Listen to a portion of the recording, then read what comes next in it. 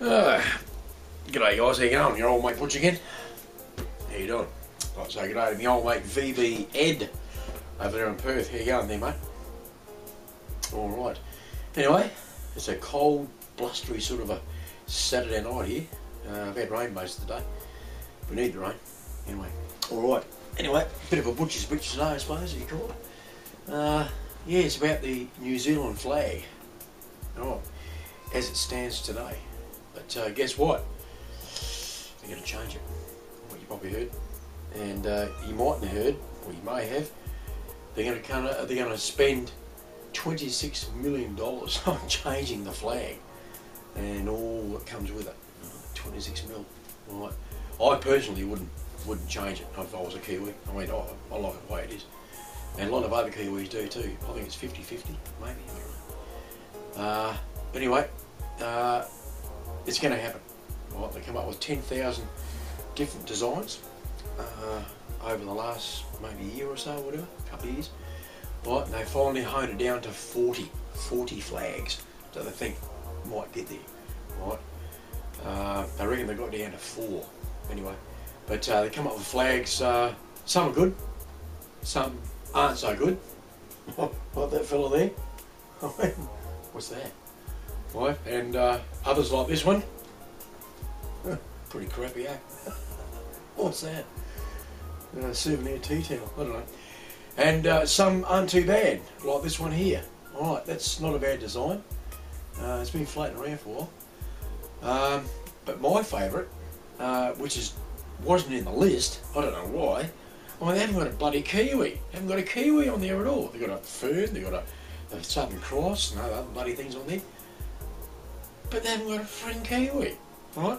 Anyway, this one popped up today on the internet, this one here. Right, that's probably my favourite if it's going to change. Right, you've got a Kiwi, a fern, and the Southern Cross, and a bit of colour, you know. But anyway, there you go, 26 mil, right?